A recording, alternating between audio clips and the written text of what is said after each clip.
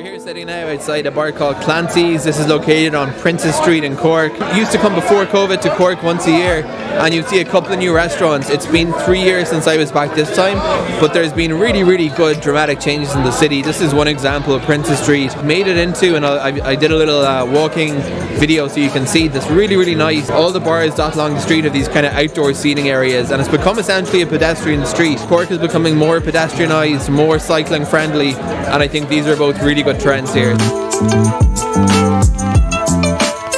got a comment here the last day on YouTube. Someone is asking me would I do a video about my Irish Jewish heritage, so I responded that I did a video before about what it's like being Irish and being Jewish. 30-second synopsis on that video. I don't think I'm really in the mood to do another one. Is that I think Ireland and Cork was a great place to grow up, but the more I began connecting with my Judaism, my religion, and becoming more observant, it became less of a fit, and that's ultimately why I decided to go to Israel. I went to Israel for the first time when I was 16, and I've now been there for 7 years. So that's the short version. It's not that I think Cork's a great place. I love being back here, but for Jewish people I think there are better, more fulfilling communities and places in the world, including Israel. So we're going to go to our third and potentially final stop of the night, a bar called Electric on the South Mall. One of the first bars that really brought craft beer to Cork, and now it's just like in literally every single bar. And despite the fact that it's October now, it's still pretty refreshing to sit outside here with a cold Beamish or a cold cider. Good to see places like this are still going strong, gastropubs in Cork.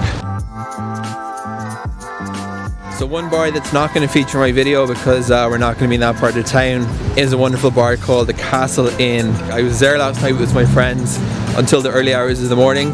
If you're looking for a bar in Cork that feels like a literally village Irish pub, or what you might envision an Irish pub looking like, definitely check out the Castle Inn. There was a power shortage last night in Cork, so we were just like drinking with candlelights for a few hours, and when the power finally came back on, it was a bittersweet moment because we were like, it's great they couldn't pour pints without the power.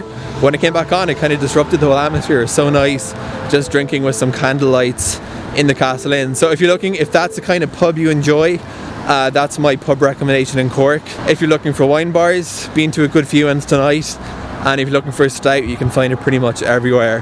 Beamish is my top choice.